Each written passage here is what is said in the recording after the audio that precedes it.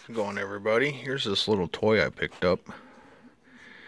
I seen it and it needed to have some switches put in it.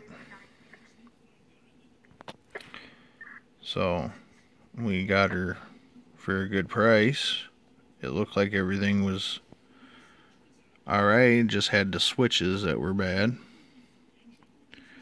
They were sheared off and broke. In one of my videos, somebody said that I couldn't solder, and there's my solder right there.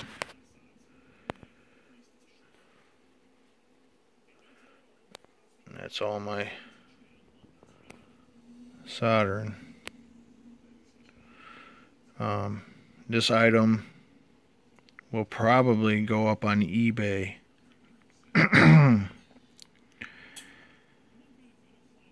Well, they sure used a lot of chokes on that.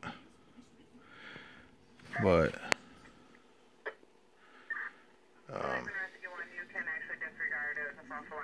you know, I got a little bit into it, but it's not. It's about $125 amp. I'm gonna list it for $125, free shipping. But these are these switches. They're nice little switches. They came from Taiwan. It does work. Preamp works. It's not hooked up to anything right at the moment. I also got a dummy load. That'll be here too. I have a 2-watt dummy load. It's just two 50 ohm resistors twisted together, but it works good for barefoot radios. MRF 450s.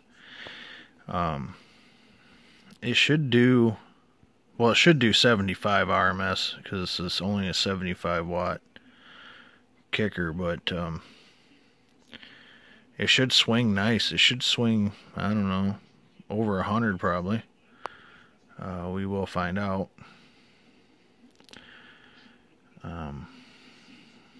But yeah, it's not bad. Not a bad looking amp. It's a Palomar. These are just rubber caps that go on there. I figured I'd put those on there. They come on there with the switch anyway, so I figured, you know, might as well throw those in. And that's one funky looking diode, if that's what it is. A couple of these caps look a little swollen. I don't know if you guys noticed that or not. What are they, 2547? I might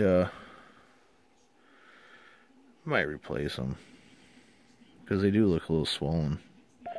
They don't look like they ruptured or nothing. I don't see any stuff.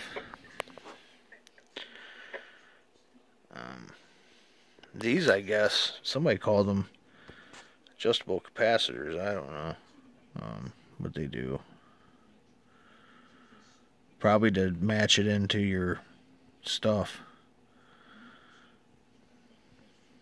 So should be clean though. I mean, they use quite a few ferrites, so they really choked her down. But anyhow, there's my little mark right there. CR. But anyway, stay tuned for the next one. Palomar repair. I'll get back with you.